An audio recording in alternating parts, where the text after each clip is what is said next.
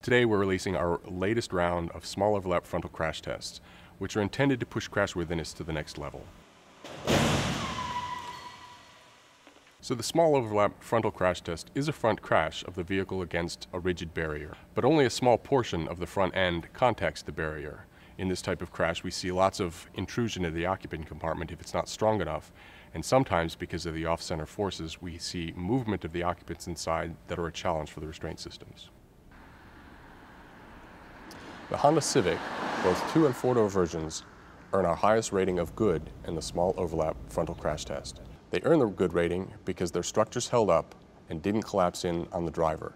The steering column was stable, so the driver airbag was able to protect the head and chest of the driver.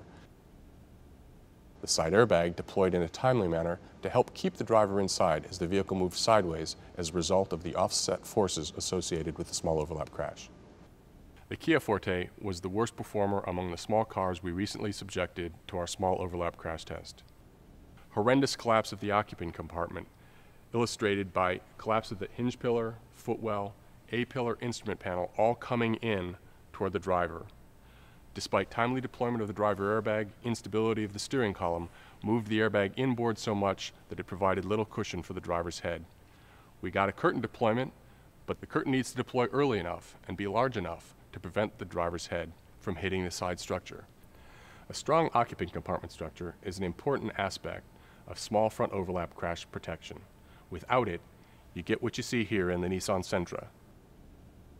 The door sills, hinge pillar, A-pillar, instrument panel all collapsed in toward the driver, putting the driver at risk of serious injury. Modern vehicles offer very good protection in a wide range of crashes. Despite that fact, we see a large number of people being seriously injured and killed in frontal crashes. So we're challenging vehicle manufacturers to come up with designs that offer better protection in this crash mode as a way of reducing the toll of frontal crashes on today's highways.